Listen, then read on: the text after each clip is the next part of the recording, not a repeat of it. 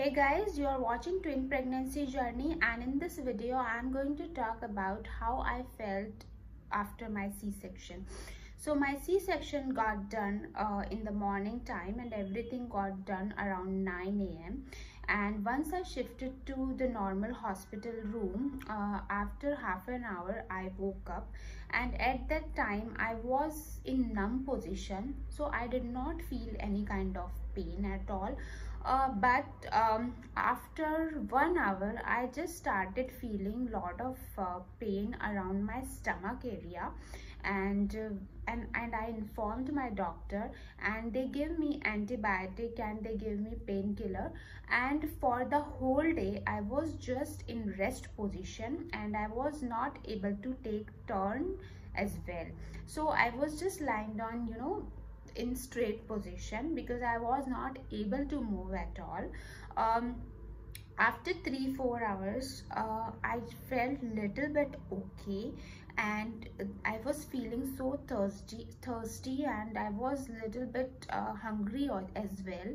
So they gave me few sips of juices and water. So after 3-4 hours they started liquid diet in every 2 hours.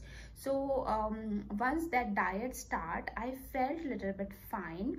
I started drinking plenty of water, and then juices, and then soup.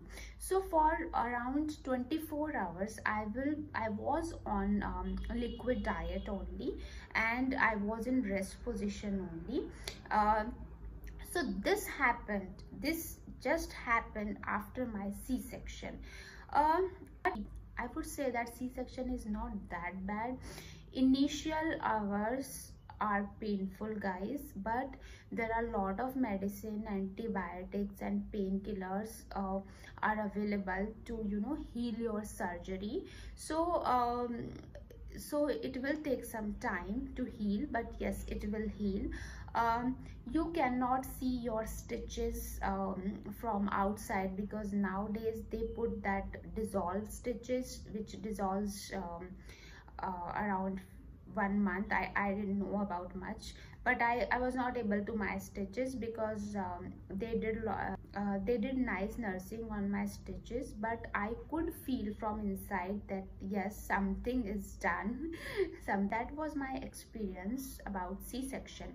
In my upcoming videos I will talk about how long it takes to heal the C-section, and how I managed my newborn with that phase.